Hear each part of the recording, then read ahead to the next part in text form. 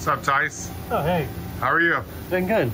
So you're gonna do something really cool, right? Yeah, I'm setting up for a pinch turning video. Pinch turning. That's awesome. So let me ask you a question. What's the difference between pinch turning and balance turning? Yeah, so for balance turning, you have the tool on both sides of the spindle. Okay. So they're opposite from each other and they're turning at the exact same time. Okay. So you're saying that, so you got this tool down here that's hitting the bottom of the material. Yep. And you got the tool on top, since this is a 9-axis mill turn. Yeah, so this tool is like this, so we're gonna be doing pinch turning with this one. Okay.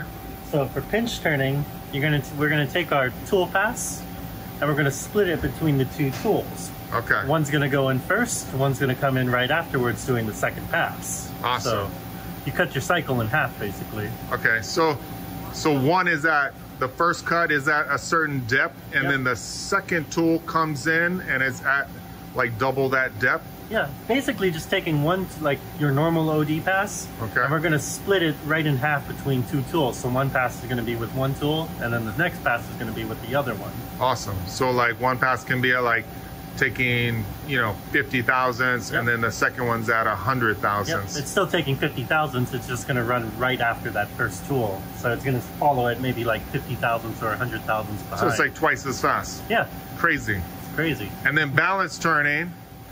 Yeah, so for balance turning, then you have the tools running at the exact same time. And because they're on opposite sides of the spindle, they're splitting the tool paths with each other. Okay, so at 180 degrees apart, Yeah.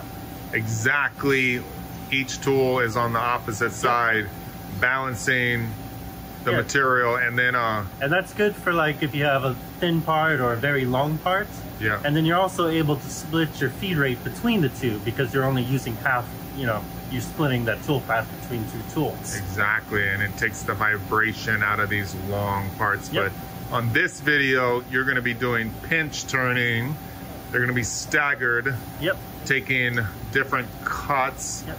basically making it run twice as fast in some crazy material, right? Yep. We got this Inconel 718. Just about everything that you could have happen to the materials on it. So That's it. So treated chemicals. Yeah. So what Tyson's talking about is, this is Inconel 718, but it's been solution heat treated, and that's why you got these colors in it right here.